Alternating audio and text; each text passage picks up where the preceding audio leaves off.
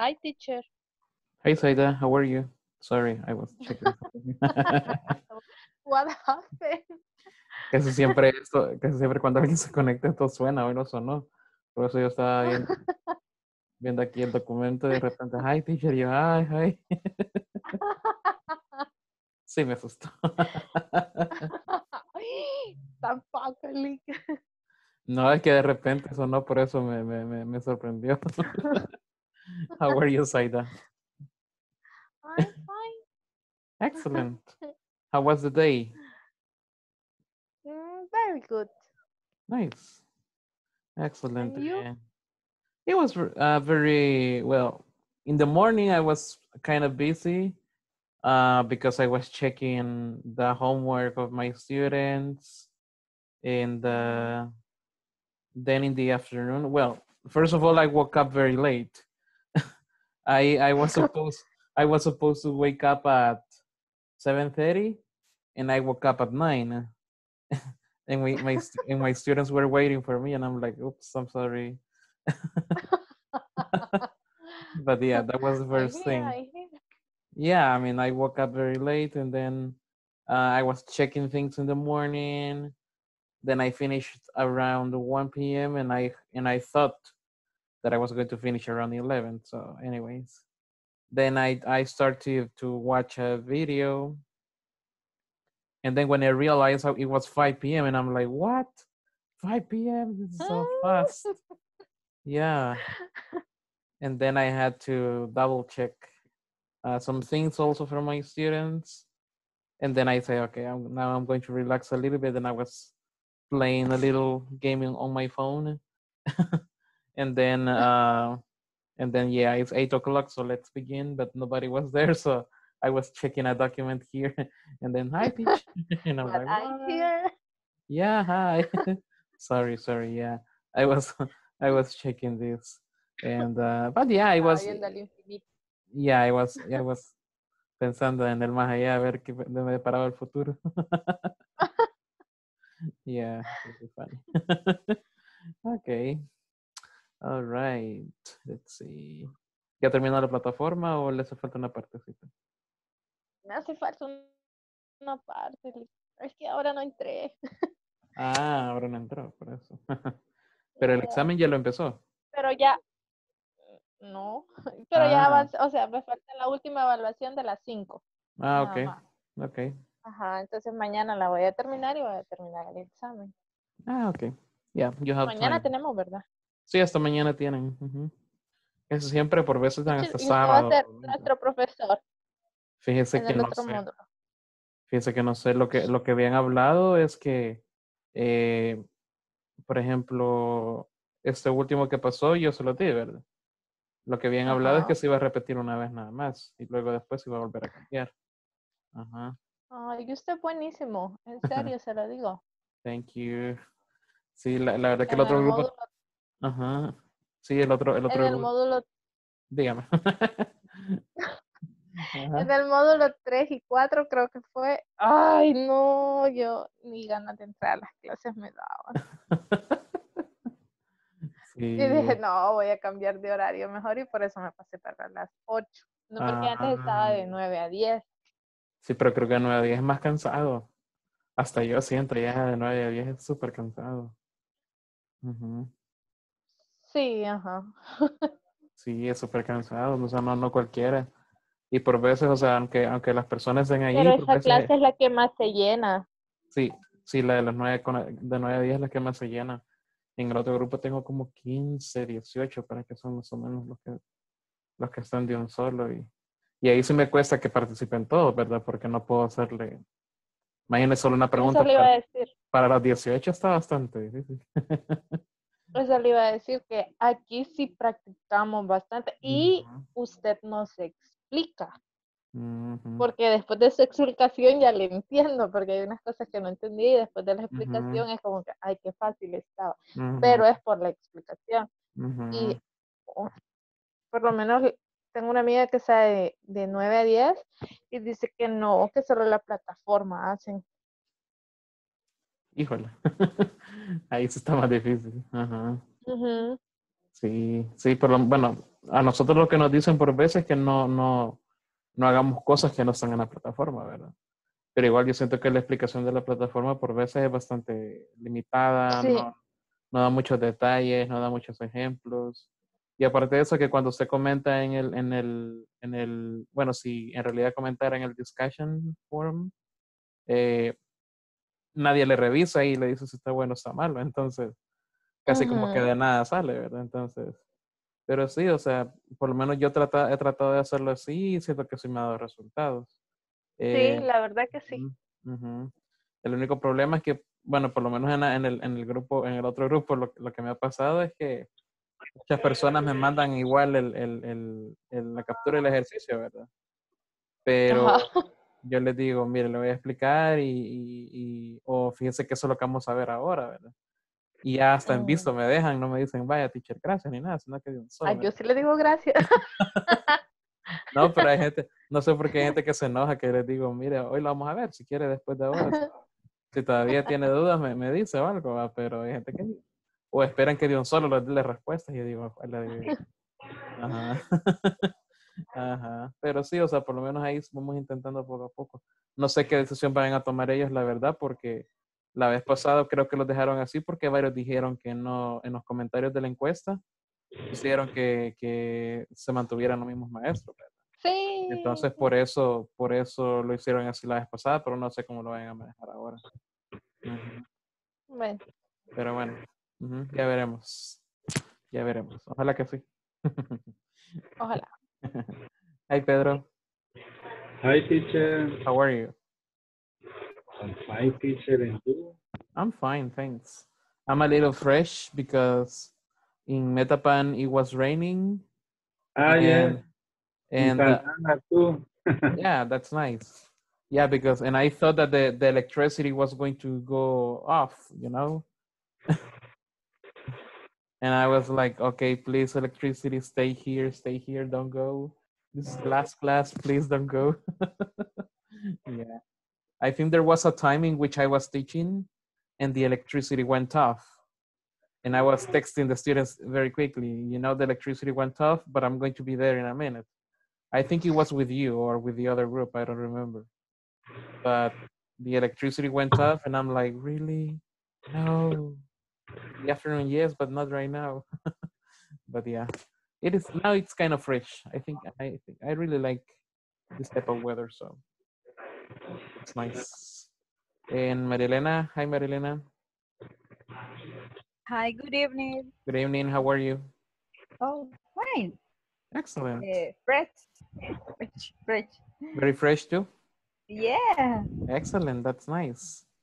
Yeah, I think the fresh weather is nice for this time of the year. You know, because we have a lot of I mean, it is very hot Very sometimes hot. in this place. Yeah.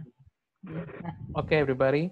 So thank you so much for joining me for the last class of the module. Okay.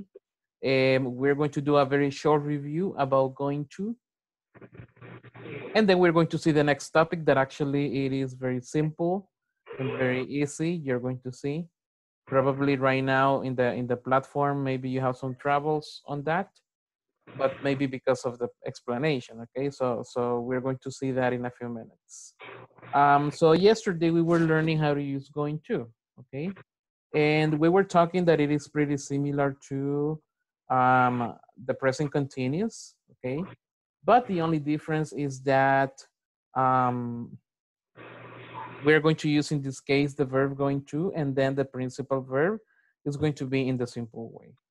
And also we were talking about the time expressions that are necessary to work on this part. We were talking about tomorrow, tonight, on Thursday, okay? Any other phrase that help us to express something in the future. Also, we were talking about affirmative and negative sentences and how we can make sentences using going to in affirmative or negative way. So we were looking at this. Then we were talking about questions. In questions, basically, we were following the structure that we have for making yes/no questions. For example, am I going to play video games? Is she going to sleep in my house? Etc. Okay. And something really important about this is to keep the time expression also in the future, because that is what is going to help us uh, to write sentences in the future. Okay. Also, we were practicing WH questions, and we were discussing that in this case we have basically a yes/no question, but inside the yes/no question we have a WH question. Okay, and also in this case we answer them in the complete form. So that is basically what we were learning. Then we did a little practice over here. I have another practice for the future, but we're going to practice this later. Okay. So over here I have a short conversation. We're going to discuss this conversation for the next topic. Okay. So we're going to practice this right now. Let's see. So this is about, well, can I take a message? Okay, that is the topic of the conversation. So let's see, let's listen to me. Good morning, Parker Industries. Hello, may I speak to Miss Graham, please? I'm sorry, she's not in. Can I take a message? Yes, please. This is Mr. Kate. Is that Gale? No, it's Kale. All right. Please tell her our meeting is on Friday at 2:30. Friday at 2:30.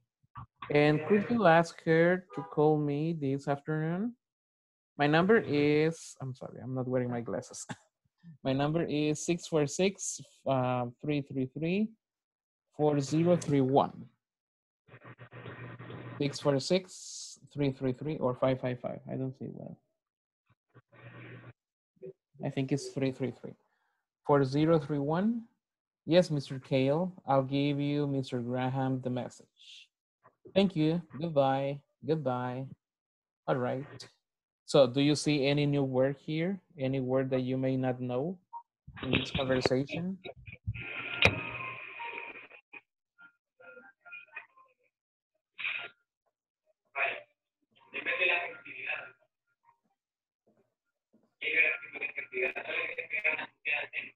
I think it's pretty clear. All right. So let's see. Saida, you're going to be the secretary, and Pedro, you're going to be Mr. Kale. Okay. Okay. Good morning, Parker Industries. Hello, may I speak to me, Mr. Graham, please? I'm sorry, she's not in. Can I take a message? Yes, please, this is Mr. Kale. It's that G-L, No, G-G-L-E? it's Kale. All right. Please tell her our meeting is on Friday at 2:30. Friday at 2:30? Uh, um, and could you ask her to call me this afternoon? My number is 646555431. 646555431. Yes, Mr. Kale. I give Mr. Grant the messenger. Thank you. Goodbye. Goodbye. Bye. Excellent. Now, Marilena, you're the secretary, and I'm Mr. Kale. Okay. Good morning, Parker Industries. Hello, may I speak to Mr. Graham, please? I'm sorry, she's not it. Can I take a message? Yes, please. This is Mr. Kale. It's that G L G-A-L-E? No, it's K-A-L-E. All right. Please tell her our meeting is on Friday at 2:30. Friday at 2:30. And could you ask her to call me this afternoon? My number is 646 555 4031. 646-555-4031. Yes, Mr. Gale.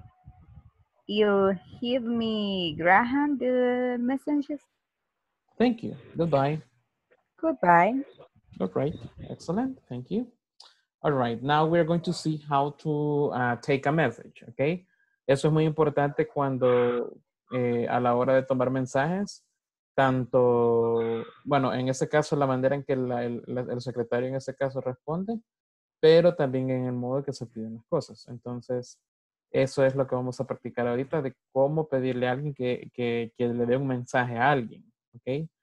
Porque el vocabulario que el secretario está usando es bastante simple.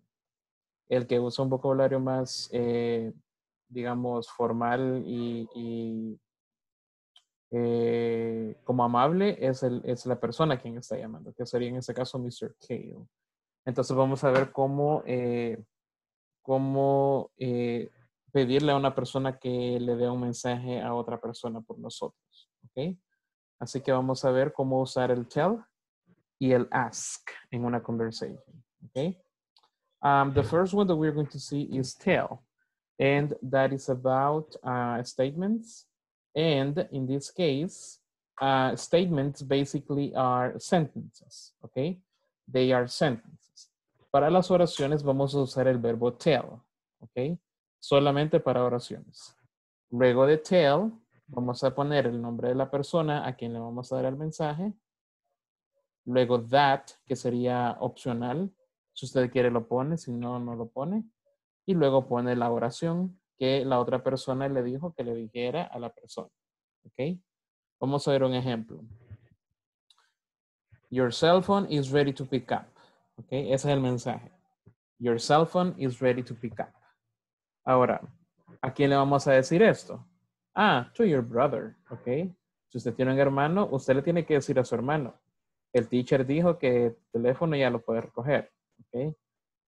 Que su teléfono ya está listo para recogerse. ¿Ok? Entonces, ahorita todos los mensajes que yo escriba, se los vamos a decir a alguien o se los tenemos que decir a alguien. ¿Ok?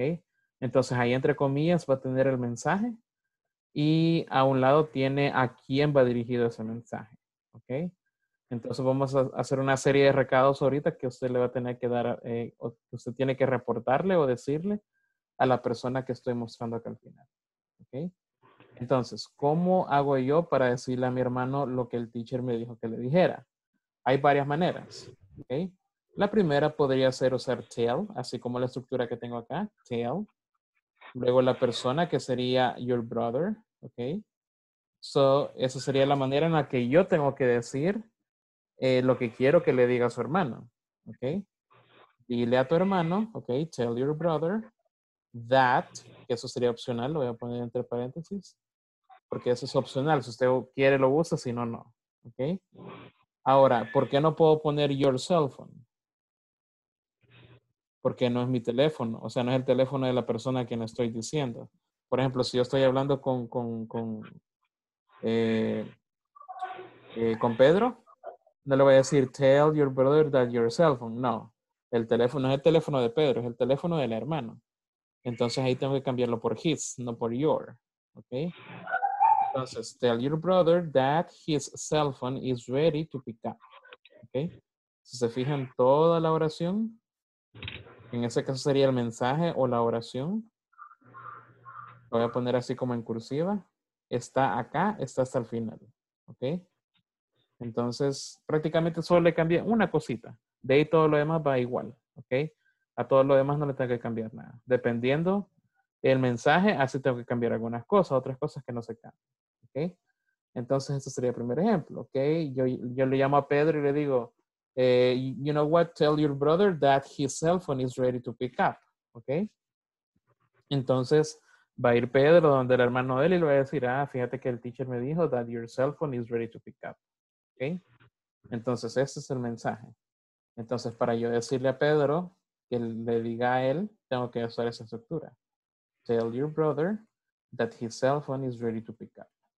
Incluso usar esa estructura de tell your brother, usarla esa automáticamente, no es muy amable que se diga, porque únicamente le estoy diciendo es decirle a tu hermano que su teléfono ya está listo para recogerse. ¿Ok? Please. Ajá, entonces hay que hacerlo un poco más amable. Entonces, ¿cómo lo hago más amable? Ah, puedo usar la frase please. ¿Ok? Y luego de esa frase please, automáticamente puedo poner todo lo que ya puse antes. Please tell your brother that his cell phone is ready to pick up. ¿Ok? Por favor, dile a tu hermano que su teléfono ya está listo para recogerse. ¿Ok? O incluso, usted quiere ser más amable todavía, vamos a usar esta. Could you? ¿Ok? Could you? Que sería podrías tú. ¿Ok? Could you? Ahora, ¿cuál es el problema de usar could you? Cuando usamos esto, automáticamente la oración pasa de ser oración a ser pregunta. ¿Ok? Cuando usamos could you. Could you. Si se fijan, en los casos anteriores no usé un signo de pregunta. Pero en este caso, como estoy usando could you, ahí sí tengo que usar un signo de pregunta. ¿Ok? Entonces ahí automáticamente ya me cambia el sentido de la oración, pero ya lo estoy diciendo de manera más formal. Estoy haciendo más amable a la hora de pedir las cosas. ¿Ok? Could you tell your brother that his cell phone is ready to pick up? ¿Ok? Could you tell your brother that his cell phone is ready to pick up? Incluso hay otra frase que puedo decir para seguir siendo amable. Would you? Would you? ¿Ok? Would you? Igual, en este caso, estoy cambiando de ser oración a hacerlo pregunta. ¿Ok? Estoy cambiando de ser oración a hacerlo pregunta. So, would you tell your brother that his cell phone is ready to pick up? ¿Ok? Entonces hay 4 maneras en las que usted le puede decir a alguien que por favor le diga algo a otra persona. Usando únicamente tell, que sería el verbo con el que tuviera que hacer una oración, ok, no una orden, sino que una oración. Ya vamos a ver la que usamos para órdenes, ok. En ese caso es una oración. ¿Qué quiere decir que es una oración? Que tenga un sujeto, un verbo y un predicado, ok. Así que en ese caso es una oración completa. Entonces, ahí tengo ese ejemplo. Tengo acá bastantes ejemplos para que lo tratemos de hacer entre todos, ¿ok? Para que veamos si vamos entendiendo esto. Entonces, yo tengo que decirle esto a Pedro. The class is at 8 p.m. Ese es el mensaje que le tengo que dar a Pedro. Entonces, ¿cómo le podría decir esto a Pedro? En este caso no tengo que cambiar nada. No tengo que cambiar nada así como your y his, sino que el mensaje se mantiene. ¿Cuál sería la primera opción? ¿Quién me ayudaría? Could you tell, La primera opción, la más fácil. Ajá. please, Tell. Tell to ajá, Pedro. please tell, Ajá, tell Pedro ajá, that. Mm, mm. ¿Qué le tengo The que decir? class is The at class 8 is p.m. 8. Ajá. The class is at 8 p.m. ¿Ok? Y así de simple. Tell Pedro that the class is at 8 p.m. ¿Ok? Entonces esa sería la primera manera. No es tan formal, pero se está transmitiendo el mensaje. ¿Ok? Porque eso es lo que yo quiero que le digan a Pedro. ¿Ok? Ahora, ¿cuál sería la otra? La más un poco amable. please, el Pedro. Please, tell Pedro.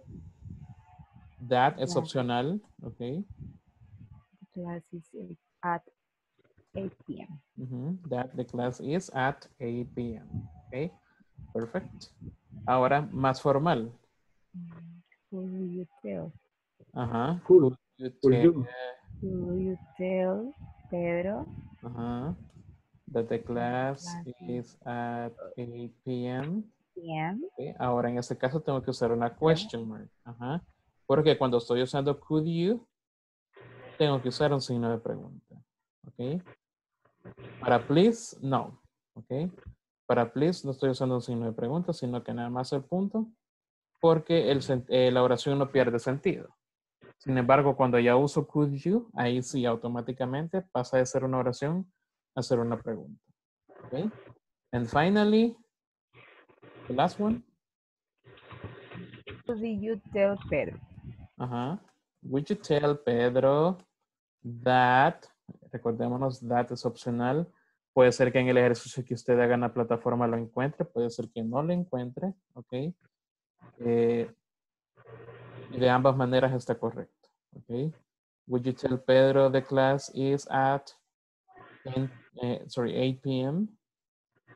¿Ok? Entonces, así es como transmito el mensaje, ¿ok? Así es como transmito el mensaje. Eso es lo que yo quiero que le digan a Pedro. Entonces, ahora vamos a hacer una cada uno, ¿ok? Le voy a mostrar un mensaje y usted me dice cualquiera de esas tres. Me puede decir de un solo tell, me puede decir please, o me puede decir could, o me puede decir would, ¿ok? Así que vamos a ver cómo nos va. Vamos a ver. The next one. El Salvador is a beautiful country to visit. Y esto se lo vamos a decir a Mary. Vamos a ver. A María Elena, ¿cómo sería la primera opción? Usted decide cuál de las cuatro. Please tell Mary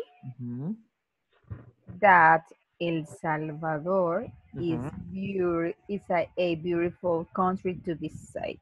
Excellent. Okay. Excellent. Let's see. Saida, what would be another option? Tell to Mary that El Salvador is a beautiful country to visit. Okay. Excellent. Okay. Ahora, cuando decimos tell Mary, no es necesario que usamos el to. El to lo estoy poniendo acá nada más para que sepamos a quién se lo voy a decir, pero a la hora de hacer la oración no ponemos to. Okay. And Pedro, what would be the last one? Could you tell Mary that El Salvador is a beautiful country to visit? And then question mark, okay? And then question mark. Como estamos usando could you, usamos question mark, okay? Perfect. Okay, the next one. The driver had an accident. The driver had an accident. Let's see, Saida. Can you tell me one? Sí. Tell Maria Elena that the driver had an accident. Excellent. Okay, tell Maria Elena that the driver had an accident. Pedro. Please tell Maria Elena that the driver had an accident. Okay, perfect. Okay. And Maria Elena, you're going to tell this to the teacher, okay? Not to Maria Elena because you're Maria Elena. Okay, so that to the teacher. Good you, teacher, that driver had an accident? One more time, le está faltando una palabrita ahí. Could you? Good you, to teacher. ¿Qué va después de could you? Tell.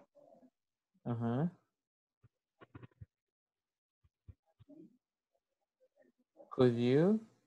Y luego tenemos un verbo por ahí.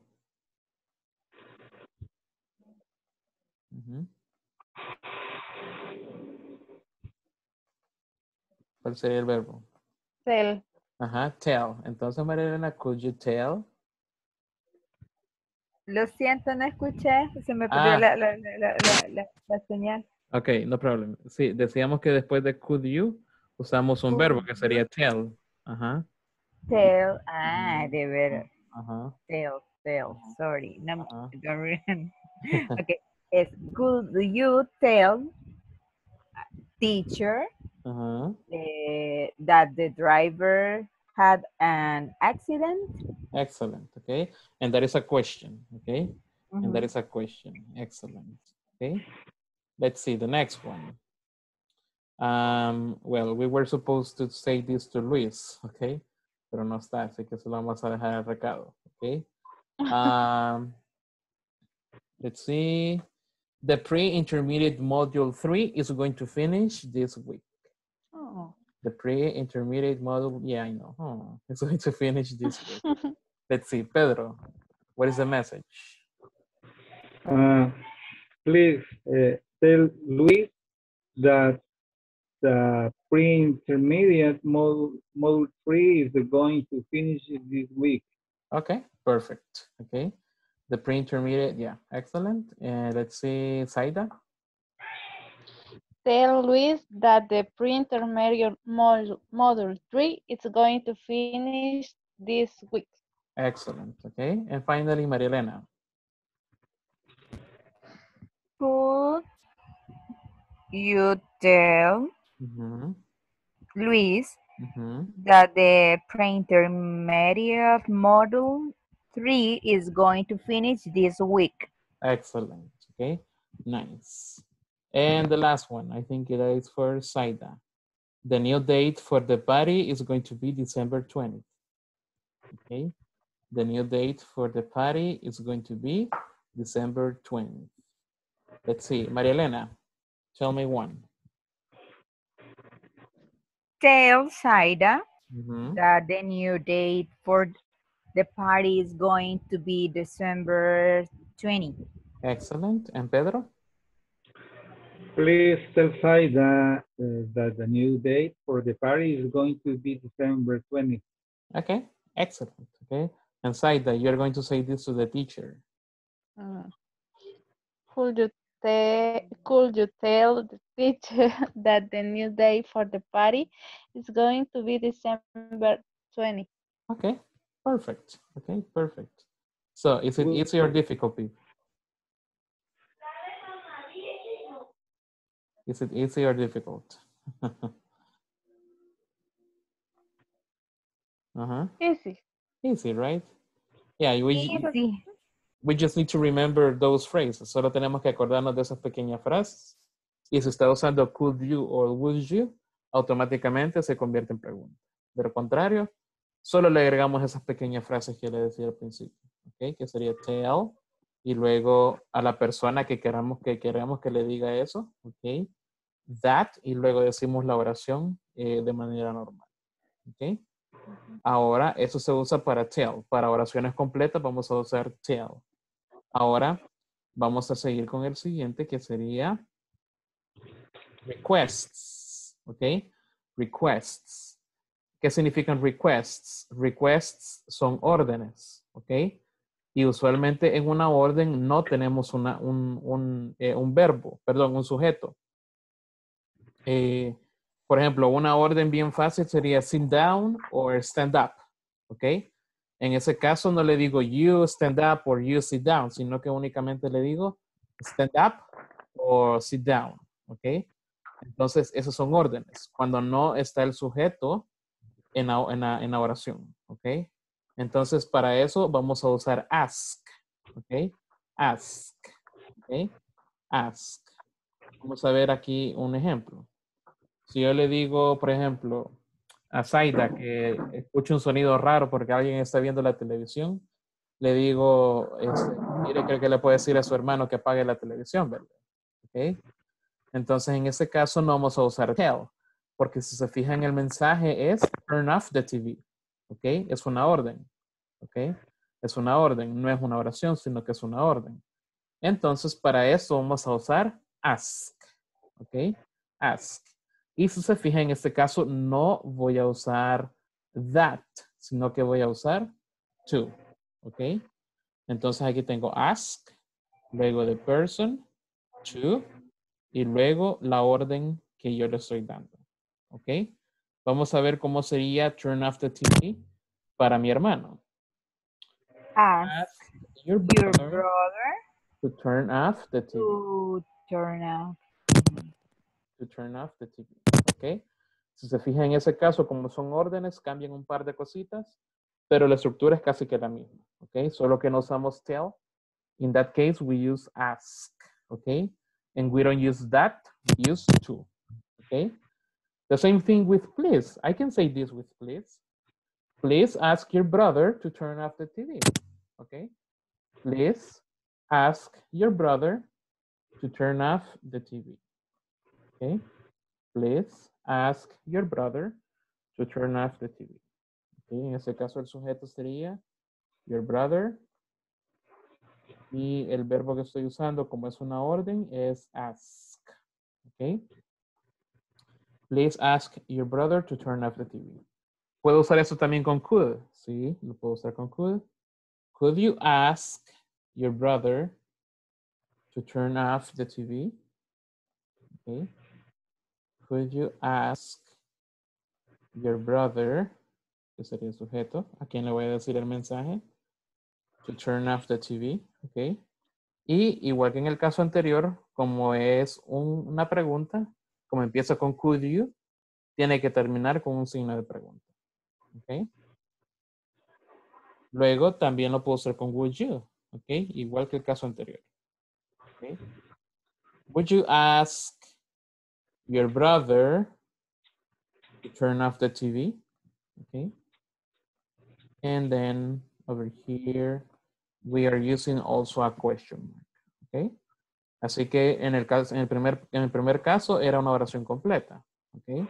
Y en este caso es una orden. Entonces, cuando hay una orden significa que no hay un sujeto en la oración. ¿Ok?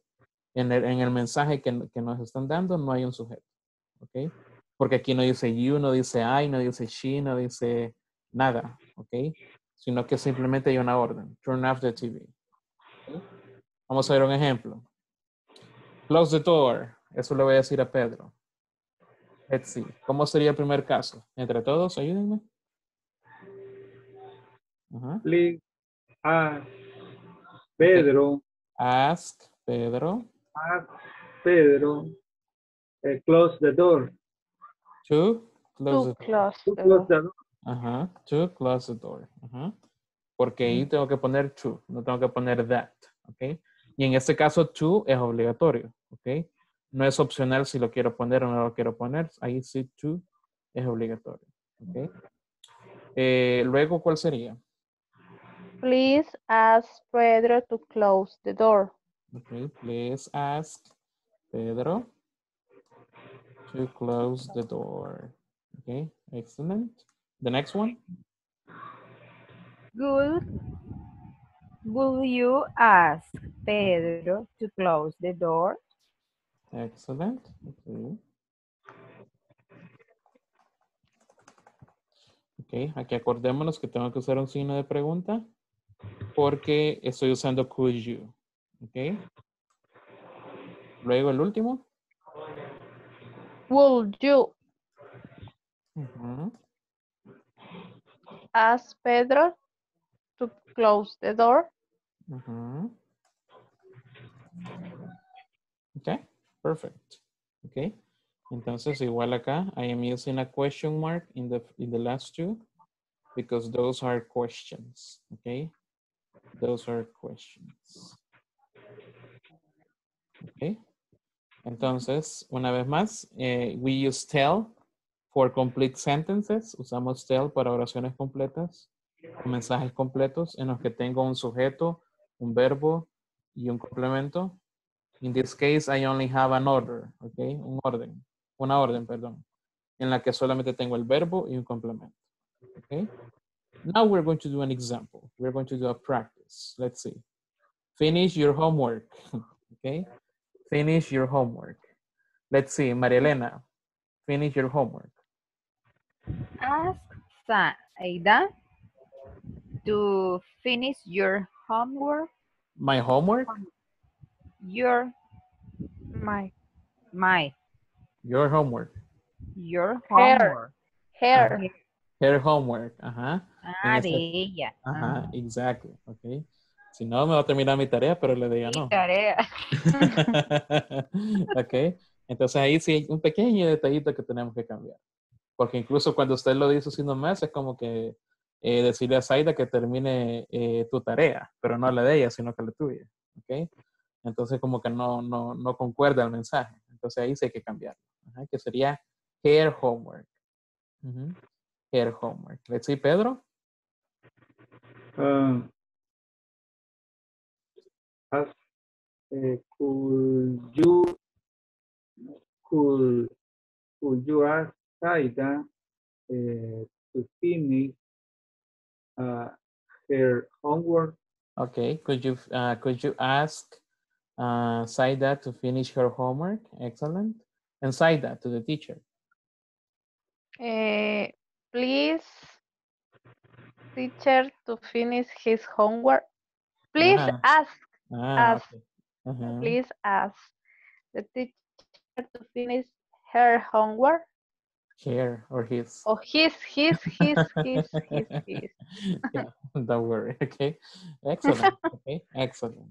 Let's see the next one. Clean your bedroom. Clean your bedroom. And that is to Luis. Let's see. Pedro. Ask Luis to clean his bedroom.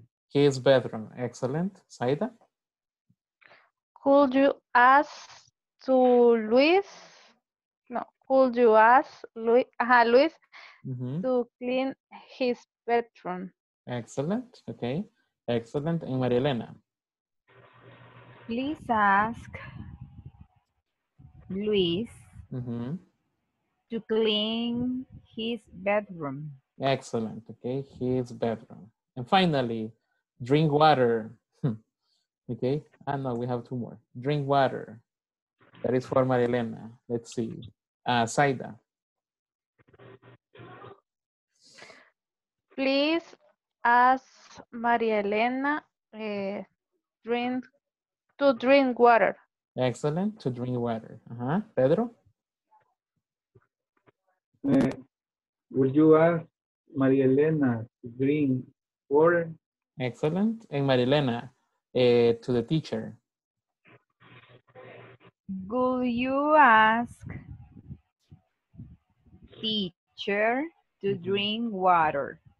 Could you ask the teacher to drink water? Okay, excellent. And the last one, wash the dishes. Wash the dishes. Okay. Let's see. Maria Elena, wash the dishes to Mary. Please ask Mary to wash the dishes. Okay, the dishes, normal. Excellent. Saida? Ask Mary to wash the dishes. Okay, and Pedro?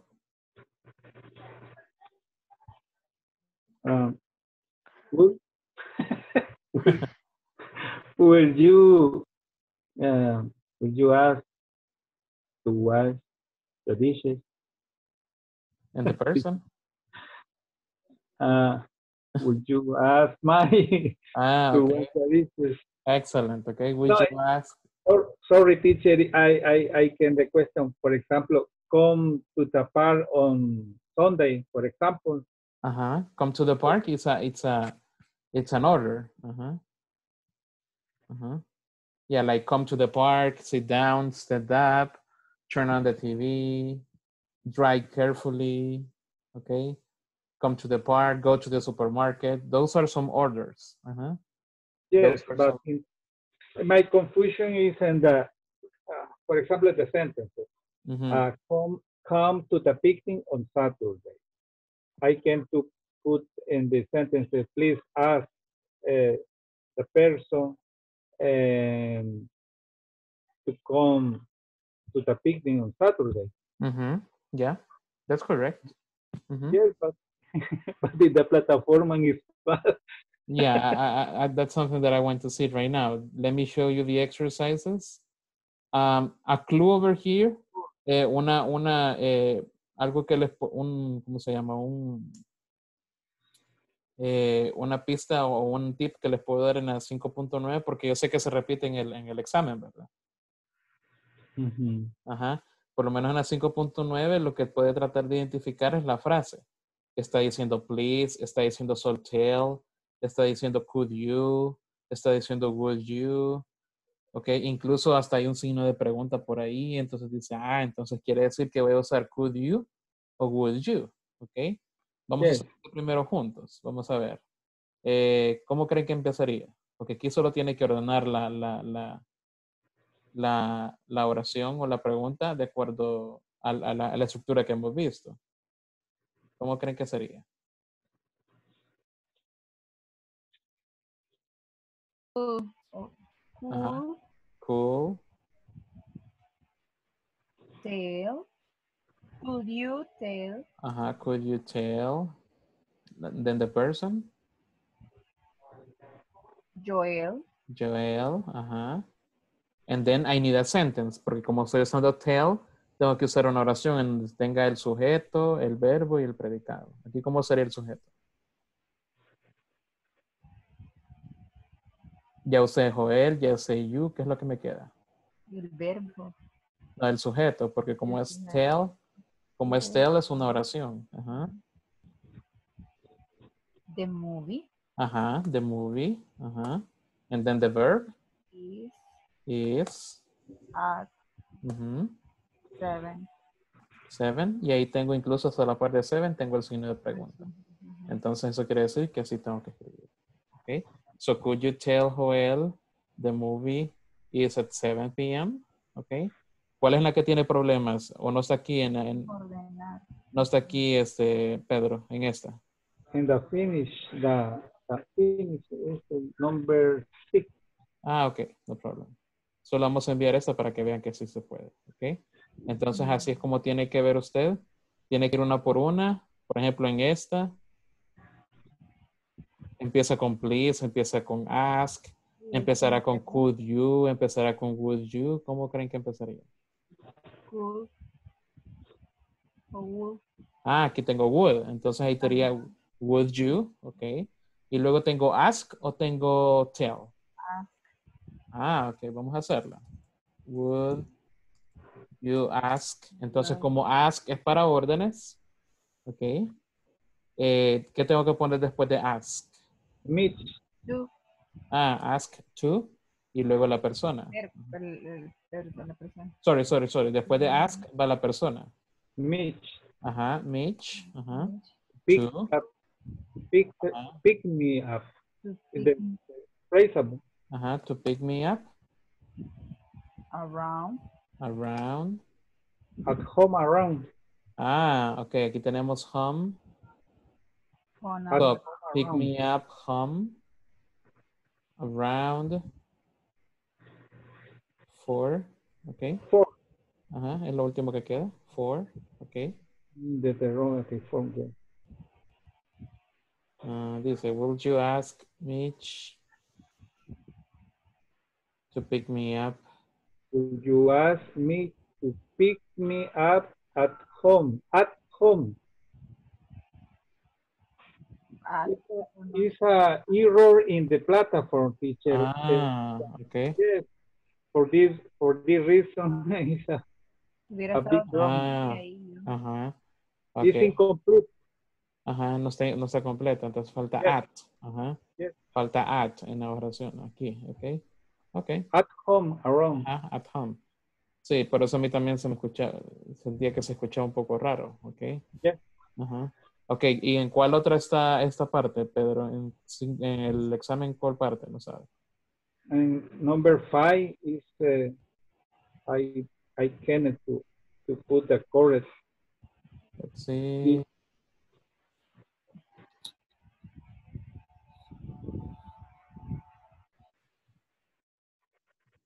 No, in the Sí, pero permítame que no me da paso esto.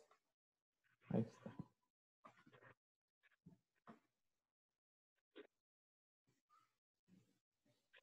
Listen to the conversations, put the word in order, circle the correct word, complete the sentence. Creo que esa es.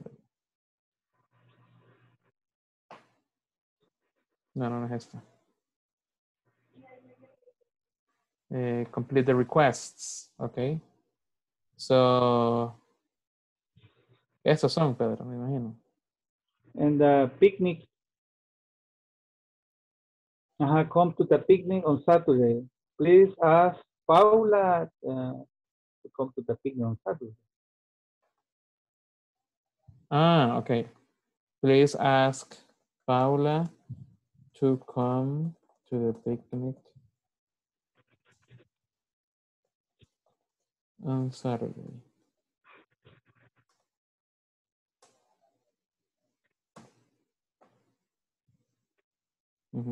El punto quizás le falta al final, pero... The punto. Ajá. Sí, Sí, porque please ask Paula, ok, que sería el que tengo que entre paréntesis. Luego to y come to the picnic on Saturday. I put Paula to come To the to the picnic on Saturday. Punto. in the phone. No. Let me see. La mayúscula de la De Saturday. Paula.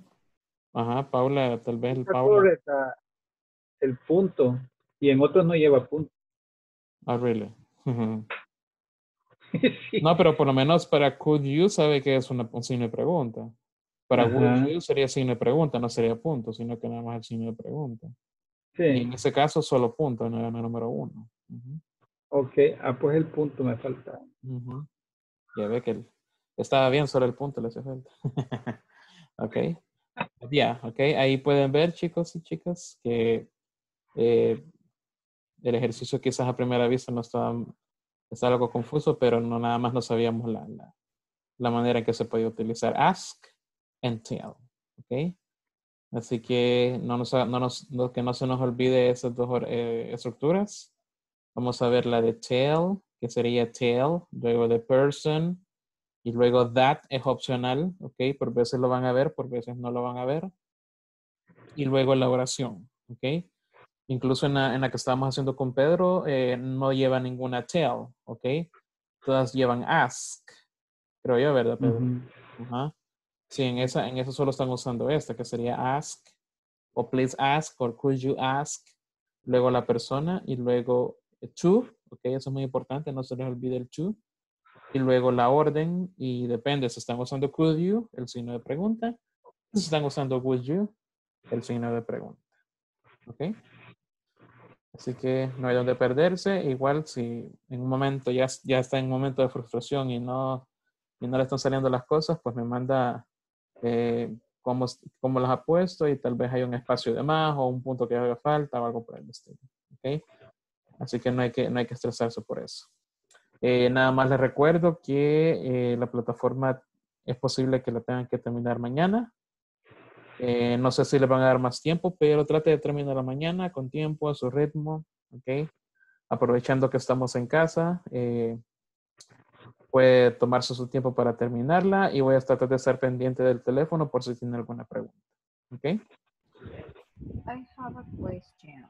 Tell me, María Elena. Estaba viendo en el grupo que mandaron un PDF de una solicitud. Entonces, eso, perdón, pero yo no, como no lo he llenado nunca, sino que lo llenó mi empleador, se llena en cada módulo iniciado o cómo. Fíjese que me estaban informando que como por ese tiempo, por la cuestión del coronavirus, INSAFORP ha dado la opción para que todo el mundo pueda tomarlo sin necesidad que el empleador intervenga. Entonces, no sé, creo que según lo que les puso, según lo que le puso Jonathan, eso usted tendría que llenarlo en la computadora y mandarlo junto con su copia de DUI NIT, o por lo menos la foto del DUI del NIT. No sé si ya se intentó meter al PDF. Del teléfono lo he revisado realmente. Sí, creo que es necesario que esté de la computadora porque la computadora por veces tiene el programa para que usted pueda llenarlo todo. Porque creo que del teléfono no se puede llenar. No sé si alguien ha intentado y ha podido del teléfono. No, teacher, solo de la computadora, pero hay que bajar el Acrobat porque Ajá. la versión que tiene, esa puede corregir y se puede pegar lo que es la firma. Uno toma la foto y después uno hace la captura y la inserta. Entonces yo probé de varias formas hasta que tuve que agregar, instalarlo, pues, ¿cómo se llama? El Acrobat. El Acrobat. Sí, de hecho creo que acá Jonathan les puso un video como Sí. paso a paso para que lo puedan hacer y creo que sí se puede hacer. Ahí nada más sería de Sí, es que mi pregunta, uh-huh. mi pregunta era porque como se suponía que eso lo llenaron al principio, se llenó al principio, entonces si era por módulo finalizado y que si se iba a empezar el otro, se iba a estar llenando en repetidas ocasiones. Así es, sí, como le Sí repito. se llena por módulo. Por módulo, Ajá, Pero, esa es mi pregunta. pero ahora, o sea, no nos están pidiendo toda la firma de la empresa ni nada, solo que nosotros llenemos eso, pues uh-huh. por lo mismo. Por lo mismo, Ya. porque las empresas, o sea, no están trabajando, Claro. se va a ahorrar tiempo de ir a dejar los documentos. Creo que lo que quiere Y INSAFOR es vamos que, a seguir estudiando. así es, INSAFOR lo que quiere es que sigan estudiando, que aprovechemos el tiempo y que sigamos. Teacher, una consulta. Yo lo único que no mandé, porque ya envié eso ahora, lo que no mandé fue la foto, porque como se supone que ya llevo 2 cursos y la foto, me imagino yo que la foto o la copia del... De doing it. Ajá, ya la tienen, pero yo la puedo volver a enviar nuevamente al correo que dieron, que es el Sí, de... fíjese que creo que en ese caso INSAFOR siempre la pide. Así que sería, okay. sería lo mejor siempre mandar toda esa documentación, porque igual los documentos de ustedes cada vez que inician un nuevo módulo siempre se mandan. Y puede ser que INSAFOR ya los tengan, pero es necesario que se vuelvan a mandar. Creo que por cuestiones de INSAFOR, no es porque Inglés Corporativo no las tenga, sino que porque Ok. INSAFOR las pide. Ajá, ese es el problema. Va, está bien. Está bueno, teacher. Yep. Así que, thank you so much, everybody. I hope to see you on the next module. But if I don't see you, por favor, cuídense mucho. Acatemos las recomendaciones y pues nos vemos en adelante, tal vez en el futuro. Okay. Muchas gracias. Thank you, Gracias. teacher. You are the Bye-bye. best. Thank Feliz you. fin de Have a semana good a night. todos. Have a nice weekend. Chao.